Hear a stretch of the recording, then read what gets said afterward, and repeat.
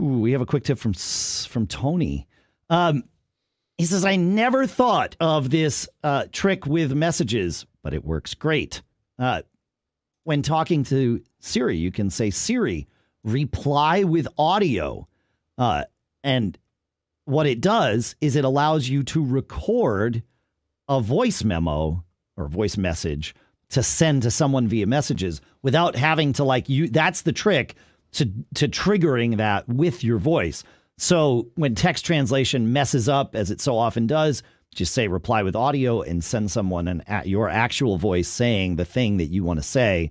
I like that. I never thought about it. And he also points out, he says, I can also say, Siri, tell my wife with audio, I'm on my way soon. And what will happen is Tony's wife, in this case, would get a message in Tony's voice saying, I'm on my way soon, which is pretty darn good.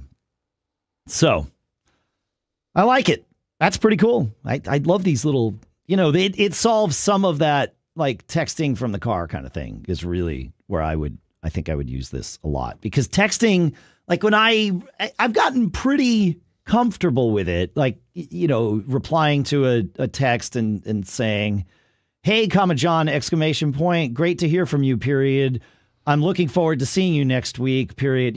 And like that sort of rolls off my tongue without really even thinking about it. But, and then it reads it back to me and it usually gets it right, but that's somewhat pedantic. And if you want to say something long, might be better to just actually say the words. So I like it. That's good, Tony. Thanks, man.